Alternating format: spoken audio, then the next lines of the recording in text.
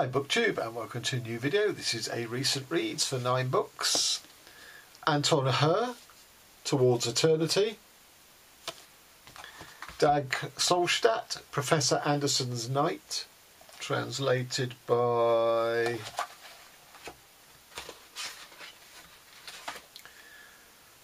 Agnes Scott Langeland, translated from the Norwegian. Thomas Bernhard, Walking, translated by Kenneth J. Northcott.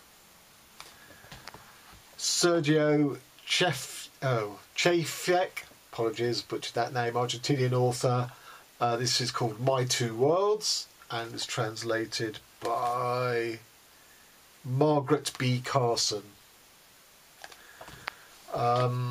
Maria Gabriela Llansol, The Geography of Rebels, the Trilogy, translated by Audrey Young. Kate Atkinson, Death at the Sign of the Rook. Poetry collection, Victoria Chang with My Back to the World. To the Friend Who Did Not Save My Life by French writer Hervé Guibert, translated by Edward White.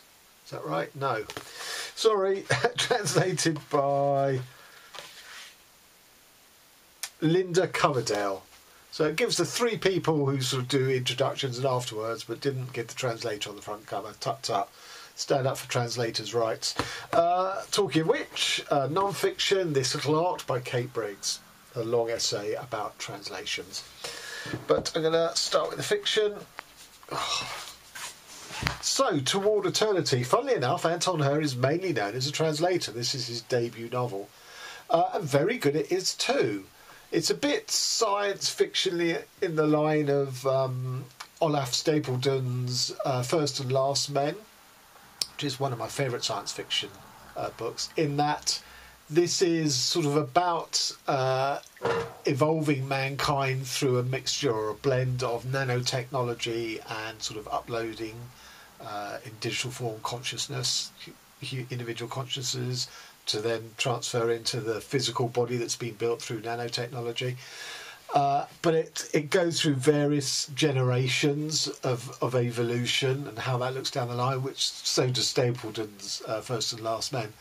But what I really liked about this book is, as part of the drive to, attain immortality for human beings, or immortality through sort of regeneration, or a bit like cloning but not quite, is that it's poetry and language are situated at the heart of them, because in that way it's opening up questions of, well, what is it to be human? I personally don't believe in the soul, but it's a useful concept of that sort of essence of humanity. What makes us quintessentially human, and how can you reproduce that? And as I say, by putting language and particularly poetry at the heart of that, equating them to the sort of highest values and attainments of mankind, it gives the human characters or sort of post-human characters a chance to retain that human spark. And I just think there were lots of really, it crackles along quite quickly because it's spanning through generations.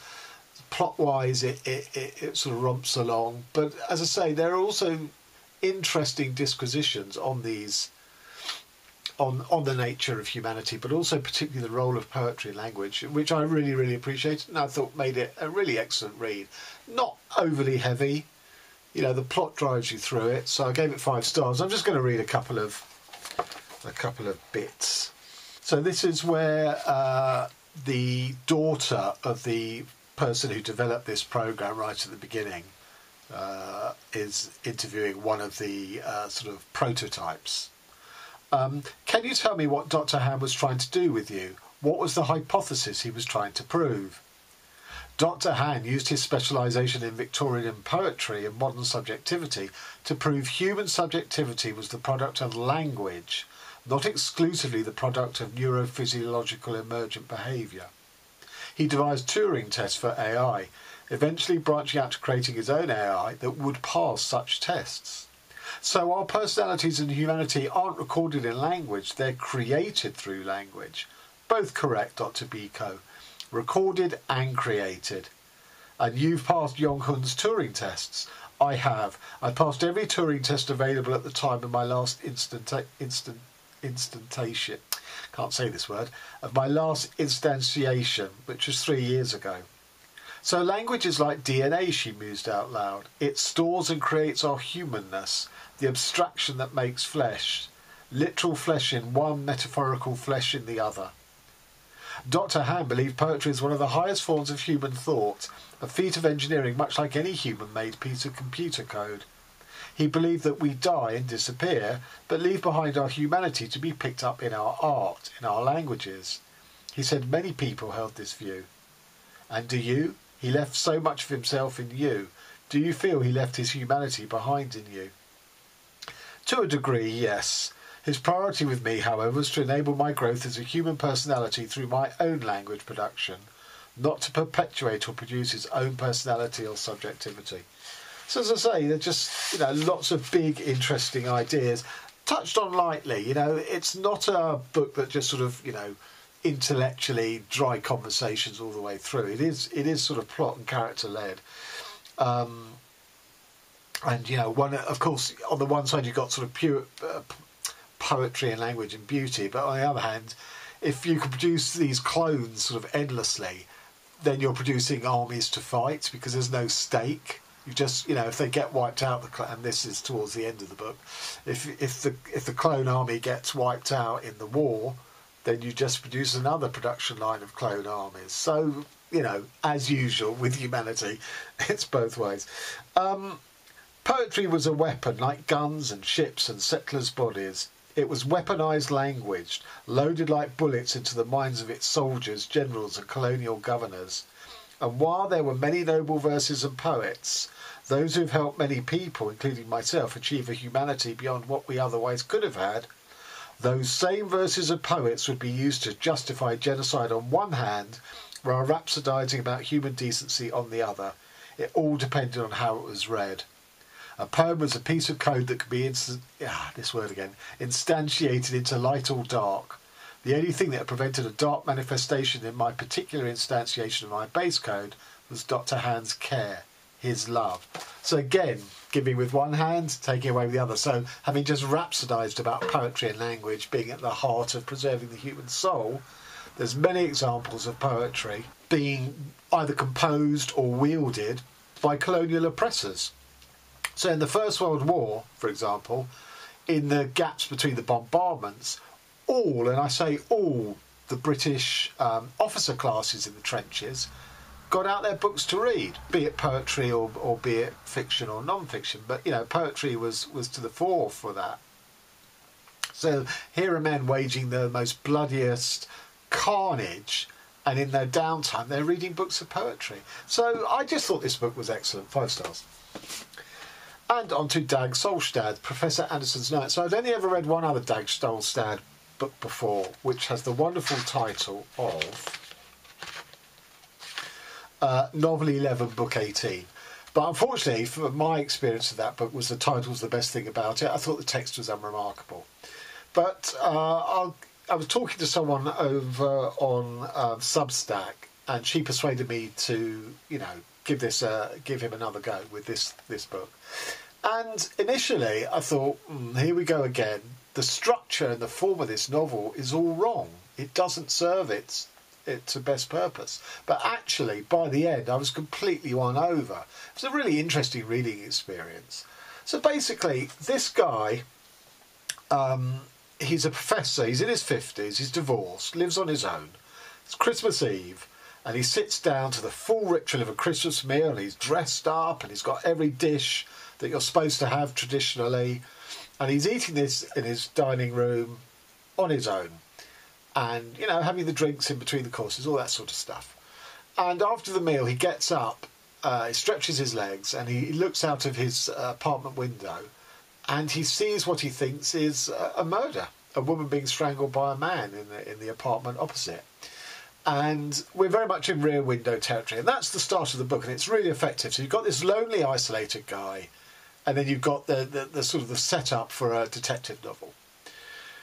He decides he can't ring the police there and then because he's had too much to drink, and you know they'll think that it's a prank or it's just a drunk. Next day he wakes up and he's being invited to friends of his for the actual Christmas Day meal. So he decides that he needs to talk this through with his friends. You know, 24 hours later after the murder, can he still contact the police, kind of thing. So he's resolved to go and talk to his mate. To the extent that he's due at 8 o'clock or 7 o'clock, and he's going to arrive an hour early, which will inconvenience the wife who's, you know, preparing the food and stuff.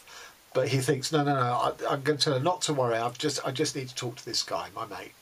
So he goes there an hour early and fails to bring it up, which is never really explained, and is a bit of a motif that his motives are never really explained from this point on. He didn't call the police initially because he thought, you know, they'd hear that he was a bit drunk and not take him seriously. So that was sort of explained, his sort of thought patterns. But all the other times that he fails to basically reveal that he's the only person who's seen this. He never ever reveals to anyone else, and each time he sort of takes his decisions that sort of veer away quite violently, and they're never explained. So that was slightly unsatisfactory. So the dinner party, the Christmas dinner party happens, and it's like an intellectual debate about how they're all sort of radical, you know, former radicals in their 50s. You know, none of them have been able to sort of keep up. They're still on the left, but they're not radical like they were. And he's the only sort of one who's into the arts. He's a professor of literature. And they discuss the connection between radical politics and the avant-garde. And the argument sort of progresses to the fact, well, it's not really an avant-garde, it's more a modernity. And that he looks across the table, and of all his fellow dinner mates, the only one who has moved as modernity itself changes into new registers each generation is the host of the party. All the rest of them are still stuck with the modernity that inspired them in their sort of heady teenage years. In his case, it was literature, and the literature of the time.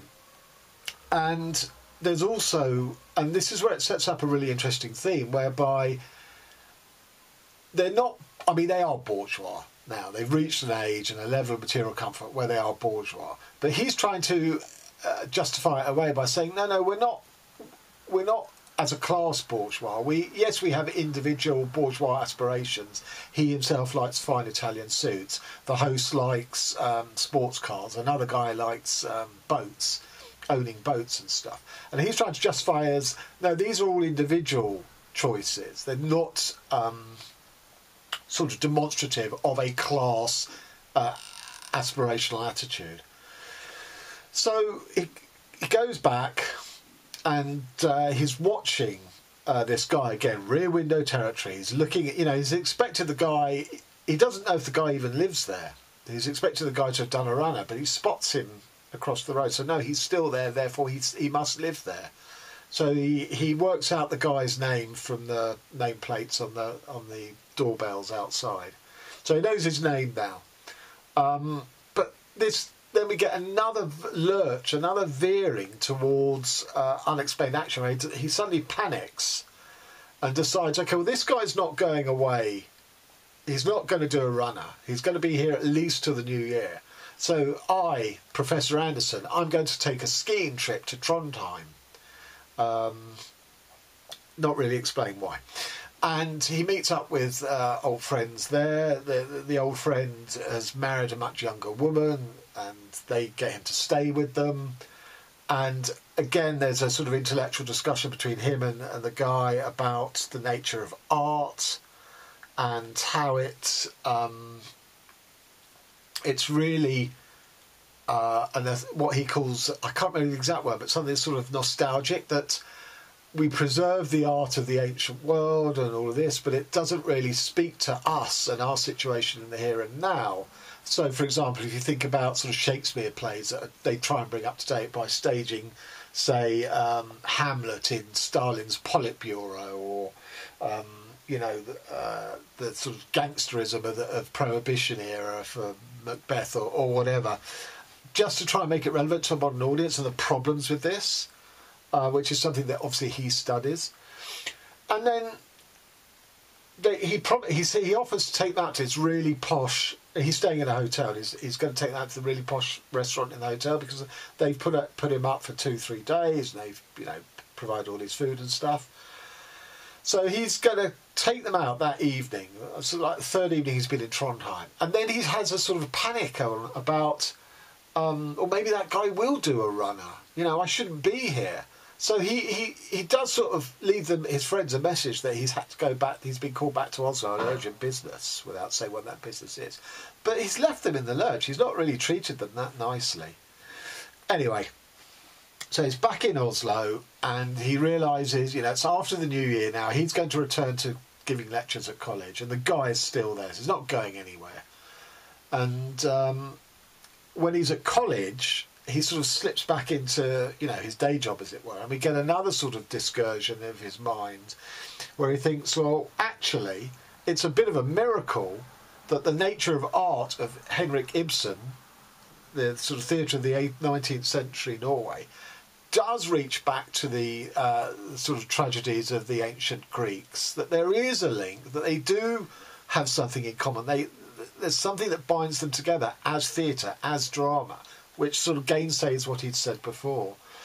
Then he sort of accidentally meets this guy in a restaurant, and they have a bit of interaction, which I won't spoil.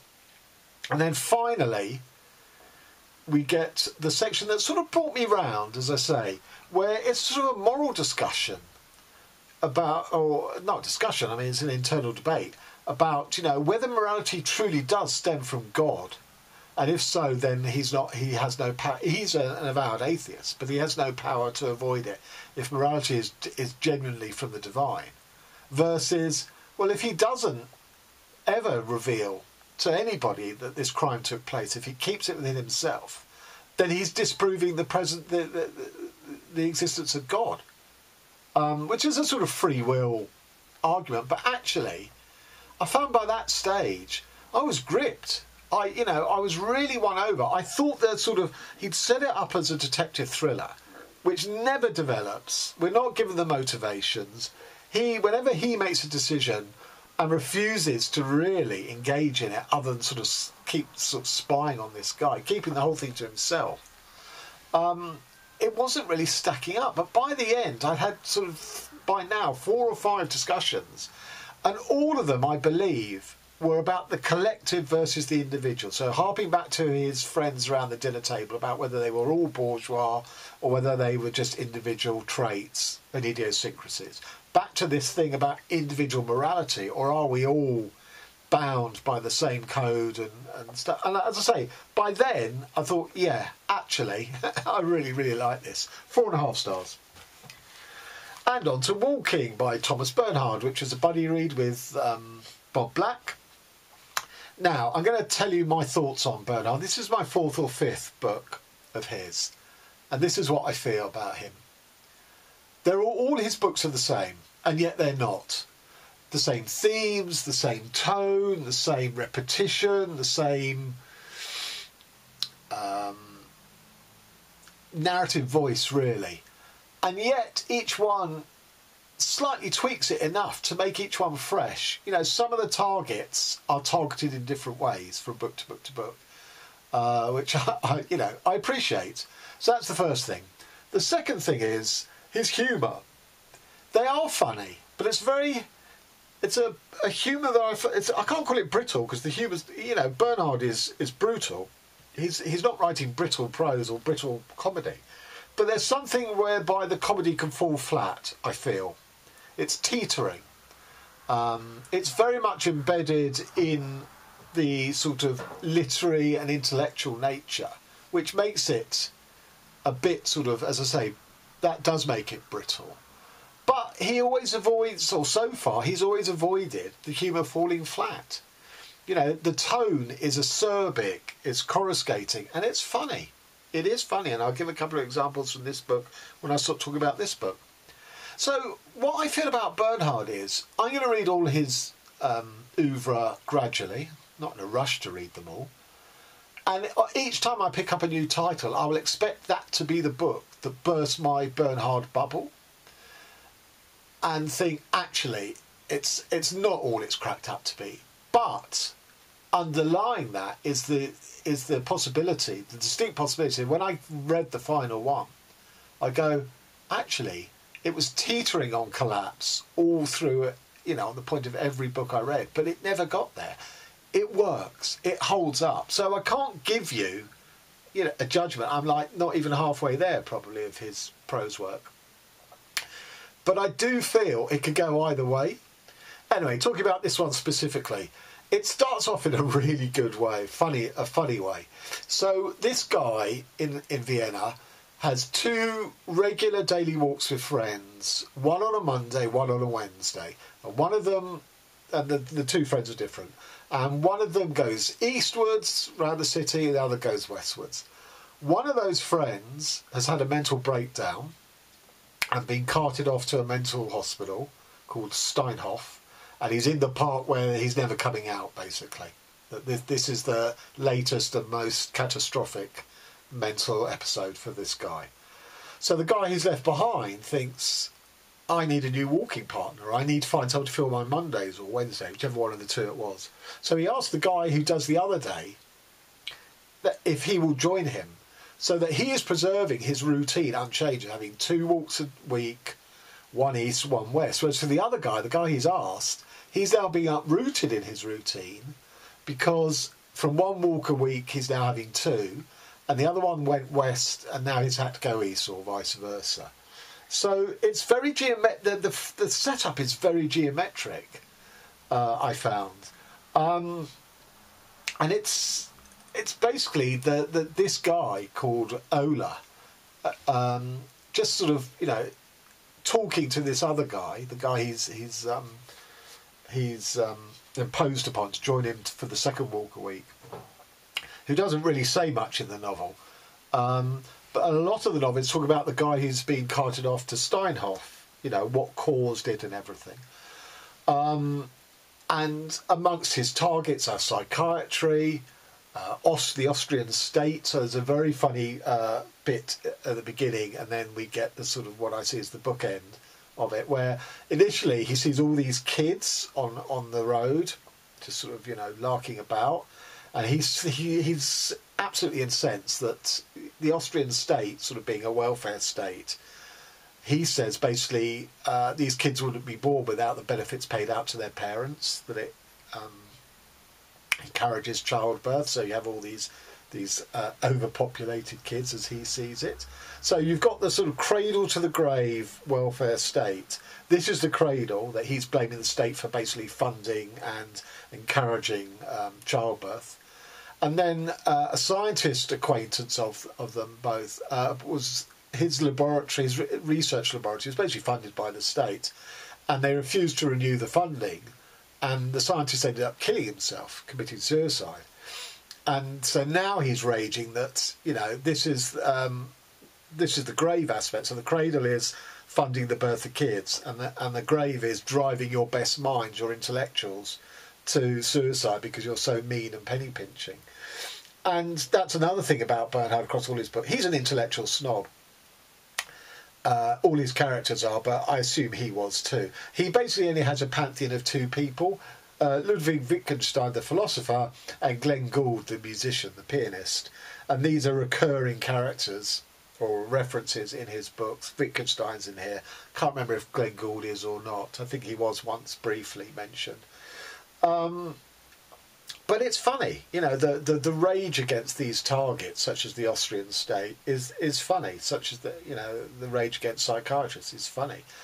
But the funniest part is when he finally gets to the revelation of what caused the final breakdown of his friend. So they were on a walk. They'd gone to a male gentleman outfitters, as they all, very frequently did, and the friend asked to see the trousers. Sort of hand stitched trousers, and what he did is he holds each pair up to the light, and in doing so you get sort of patches of where the light shines through the material where it doesn't in other places.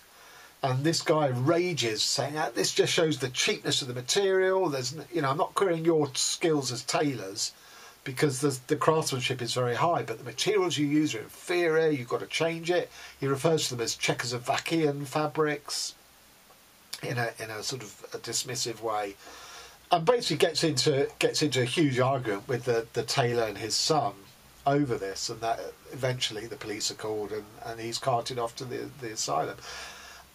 So it's fairly brutal, but actually the notion of raging and fulminating about patches of light in trouser fabric when held up to the light, I just found that sort of very funny, really. So yeah, I really enjoyed this. It's one of his earlier books. Again, I gave it 4.5. And on to Sergio Chejfec's My Two Worlds. This was gifted me by the very same Bob Black, who I probably read this with. And in fact, it's another book about walking. So this is a book called Walking and about walking. This is about a guy who finds himself, he's a writer, he's been to a festival and publishing in Brazil, and he decides he's going to, like he does everywhere else he visits, that he's going to walk around one of the significant parks in the city. He's never been there before, he's unfamiliar, he buys himself a map, and the map obviously is a two-dimensional representation of the city, and initially he finds it very hard to follow from the map to actually locate the park.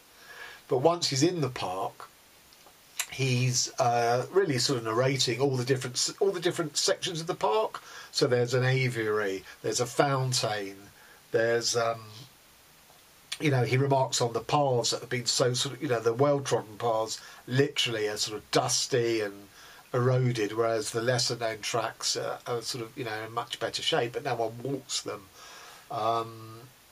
So he's remarking and compartmentalising all the different parts of the park, because I think, and it's called My Two Worlds, I think because he himself is a two-dimensional printed map, and he's trying to unfurl himself to find the third dimension of himself.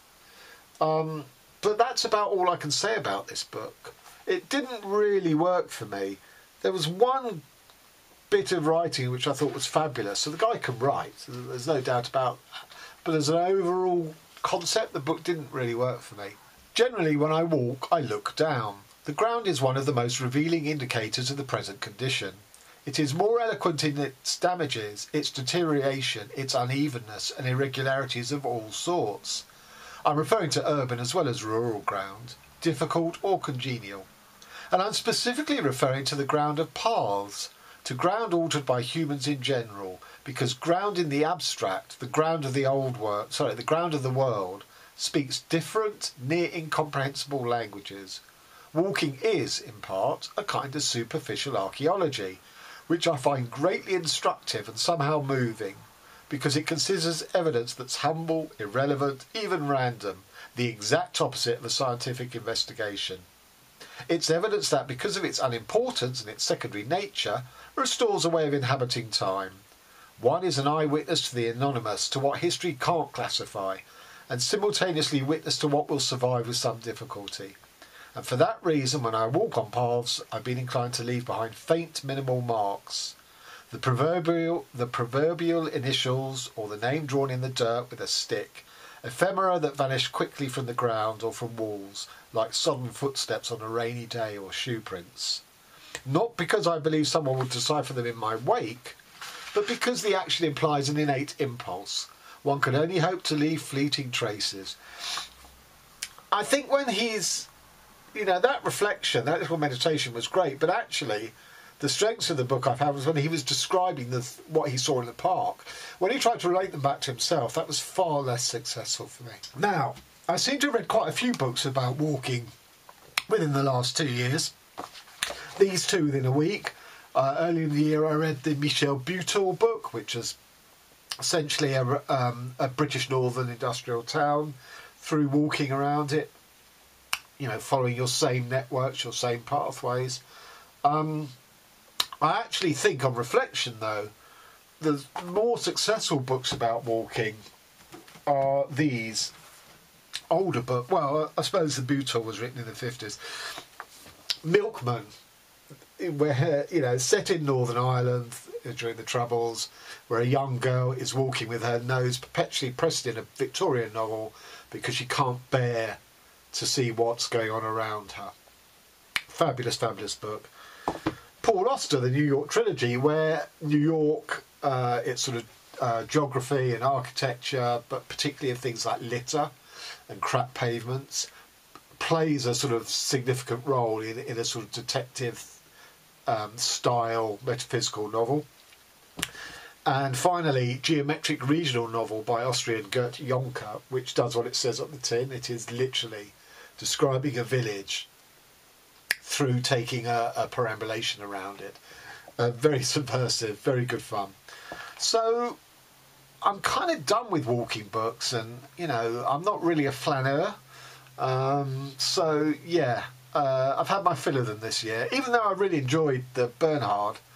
It's not what I'd call a classic novel of walking. And on to The Geography of Rebels by Maria Gabriela Llansol. And I have to say, I think I gave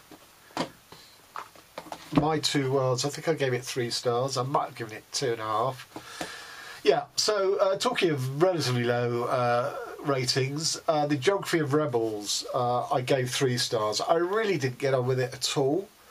It has many echoes, such as a fever dream, only it's not a dream, it's more like a mystical vision, which makes you then think of Clarice Lispector's The Passion According to G.H., which I infinitely prefer, because although they have sort of similar intensities, the musings in Lispector's novel are all tied back to the sight of a crushed cockroach, whereas here they're never really anchored to anything.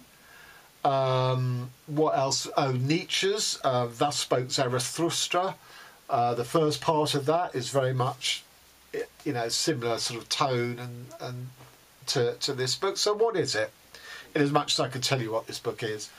It's a narrator who's a writer, and she has these fevered visions of medieval mystics and a Protestant martyr from Germany who kept being moved on from town to town because he wasn't welcome with his sort of subversive views, and ended up being the figurehead of a peasants' revolt in Germany, which was crushed, and he was executed and had his head cut off. So, and we also have Nietzsche. So these are sort of in the pantheon of this writer's spiritual and mental life, and the first two parts of the trilogy, which I actually found surprisingly more accessible. You keep getting repeated scenarios with these characters coming and going, and animals coming in from the forest and joining them. So we keep getting reference to this Protestant martyr. Sometimes he's headless, sometimes his head is also present, but not on his shoulders, you know, this kind of thing. We get St. John of the Cross, who was a mystic writer. We get Anna de Palanosa, mystic writer. All these characters sort of come and go, but there's no sort of material reality. It's all clearly a mystic vision inside somebody's head. And one of the themes, the writer very much sees herself as being part of that peasant army of absolute poverty. But another is this theme of writing, and writing about death particularly. And so St. John of the Cross says he wants to die so that he can write about it because he's never experienced death.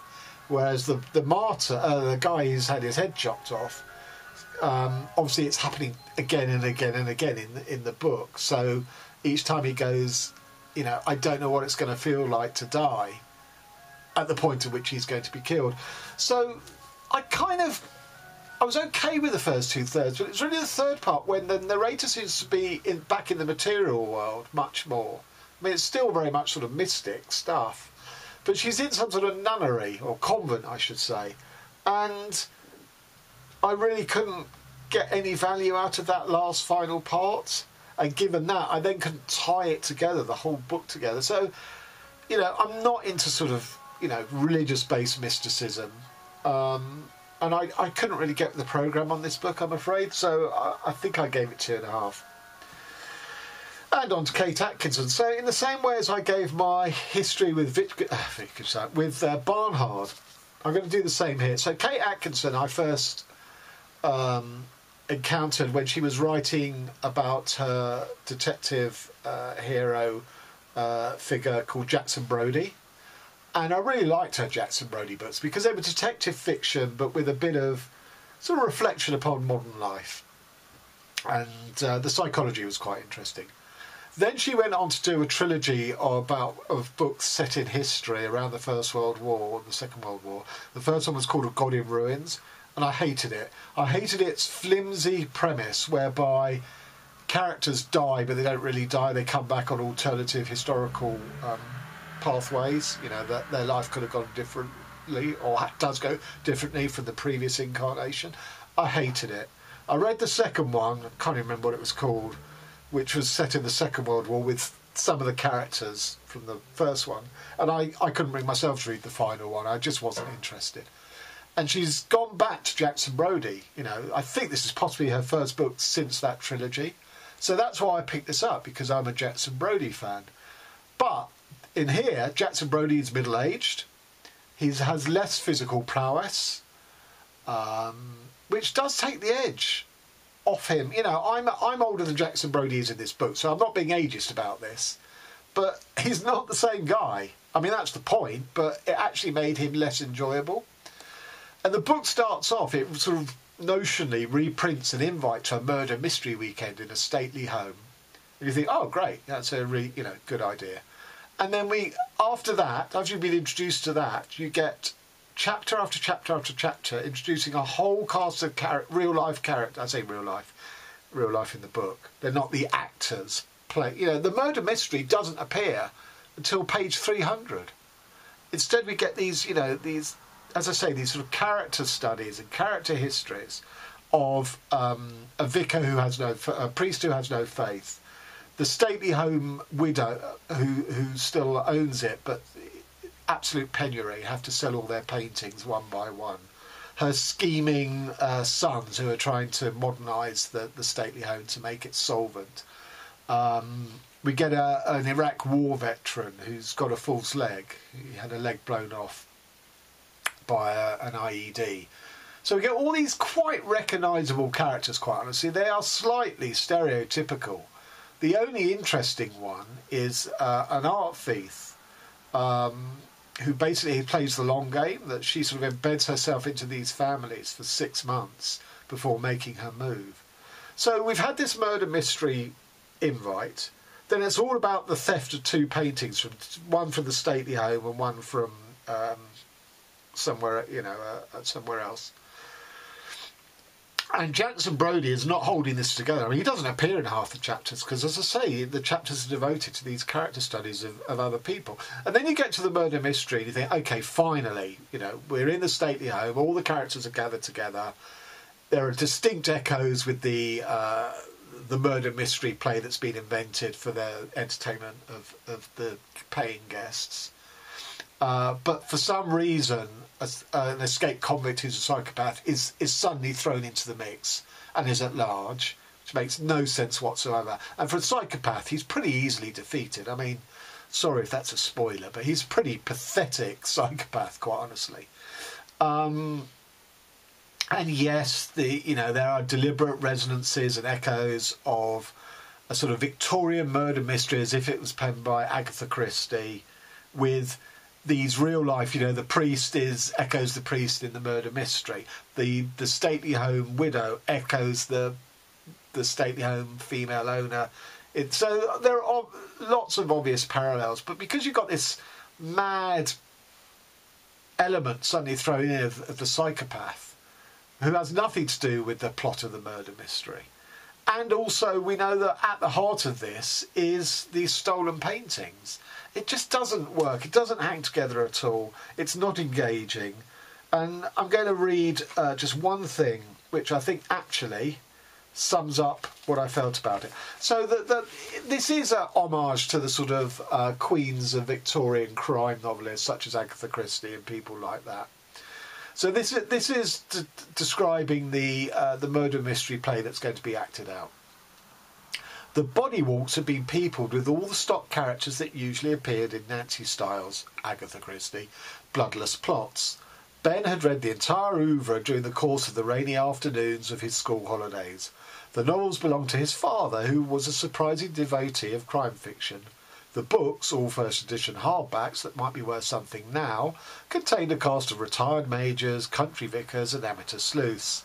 Not to mention English and foreign aristocrats, mysterious strangers, lovely young girls and slinky temptresses. Would Burton Makepeace's Murder and Mystery Weekend take its inspiration from Styles? I believe so, Fran said. Butlers and corpses everywhere, I should think. Unfortunately, it's not just the sort of, the sort of fictional conceit of the Murder Mystery Weekend that is so stock. This whole bloody book is 2 stars. On to Victoria Chang with My Back to the World. So this is the third of her collections I've read, and I'll post links to the other 2. This is a really interesting book. It is a conversation in verse with an abstract artist, the work of an abstract artist called Agnes Martin. And it's really it's asking the question of whether and how art manages to tackle human emotion, be it depression, be it grief, even be it joy. Now, visual art, I'm not talking about sort of, modern day video art and stuff like that, but visual art is basically non-lingual, other than a title. But a lot of Agnes Martin's works were actually called Untitled and just had the year that they were produced in. And Chang reproduces faithfully the titles of Agnes Martin's work. So some of these poems are called Untitled 1953 or whatever the year is. She uses the same titles that Martin does. I mean, obviously, text does increasingly appear in modern art. If you think about Magritte's picture of a pipe and it goes, Ceci n'est qu'une pipe, this is not a pipe. So words do actually begin to proliferate and pollute visual art. But this is abstract art. Words aren't really here. And that's the conversation she's setting up.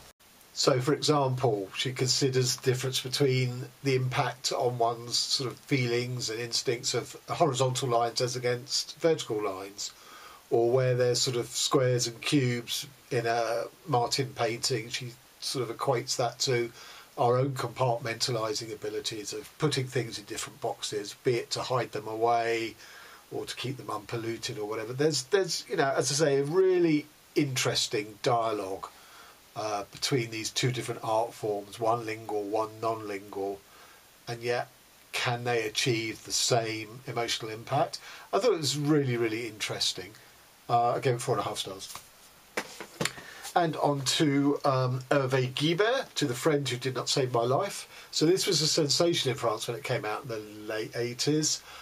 Because it basically outed Michel Foucault as, if he wasn't already known to be gay, it certainly outed the fact that he died of AIDS and that he was into BDSM. Now, France has incredibly tight privacy laws, possibly the most stringent within the Western world. So this caused a huge shock, because France doesn't have pop stars. France has intellectuals, which it treats as pop stars, of which Foucault was one. So, as I say, it was a shock, and I think Guibert came in for a lot of criticism for revealing sort of such truths about a friend of his. But as Guibert, who also had AIDS and died of AIDS, as he himself wrote, what right did I have to use friendship in such a mean fashion, and with someone I adored with all my heart? And then I sensed, it's extraordinary, a kind of vision or vertigo that gave me complete authority, putting me in charge of these ignoble transcripts and legitimising them by revealing to me, so it's what's called a premonition, a powerful presentiment, that I was completely entitled to do this, since it wasn't so much my friend's last agony I was describing as it was my own, which was waiting for me and would be just like his.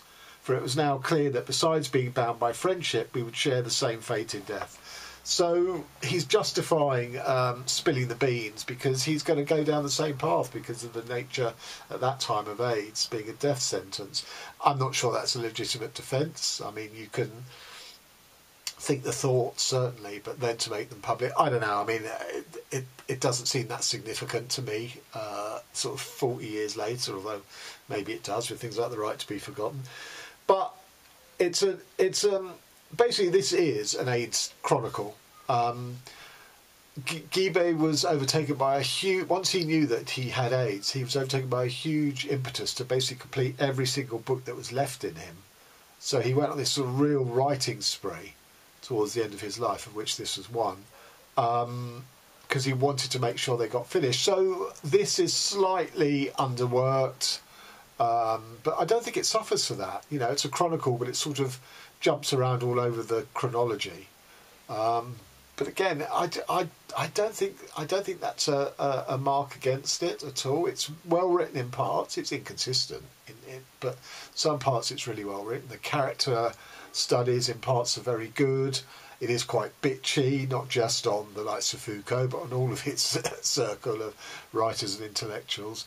To the friend who did not save my life, it's not a reference to Foucault. It's a reference to this American who was a pharmaceutical sort of industrialist or whatever, who had ties to an American medical researcher who was trying to find a cure for AIDS.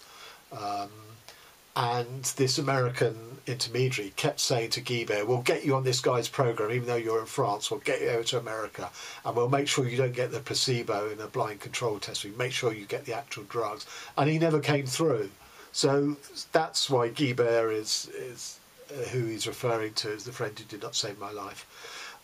There's some very funny bits. The actress, what's her name? The one who married Warren Beatty, Isabella Adjani. She was a close friend of Guibert's, and she comes in for a shoeing.